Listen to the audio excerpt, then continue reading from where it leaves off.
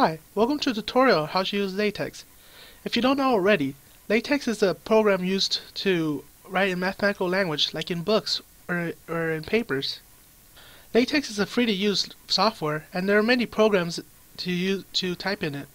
The program we are going to use is Tex Studio. A simple Google search will help you find the website and then you download it and install it. Once that's done, we can go ahead and get started on our document. We will start out by writing out the document class, / document class, the font that you want, the type of paper you're going to write on. These should be, make sure that these are brackets, and then we do the curly brackets to indicate the type of file you're going to write. For many different types of things, you're going to be using different type of packages. You can easily find them if you Google and you a list of packages. The packages that we're going to use today is just one. It's going to be / use package AMS fonts. This is a package for the fonts. We'll begin the document by header begin document.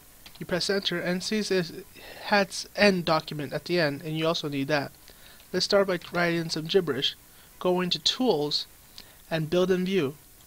This creates a PDF preview of the file. Let's type in bold font, which is text BF, and whatever you want to write in it. And then again we'll go to tools, build view. We'll be using the shortcut F1 from now on. Now for when you want to go on a new line, pressing enter simply won't cut it. As you can see, it won't cut it.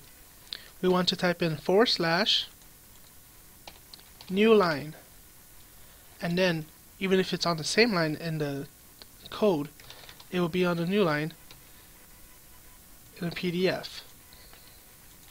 Let's write something in italics. Again on a new line.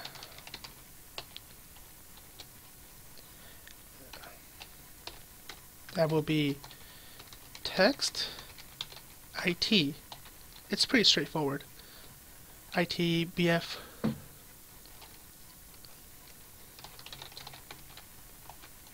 And we see that it says thank you now. And so thank you for watching, and hope this has been very helpful to you.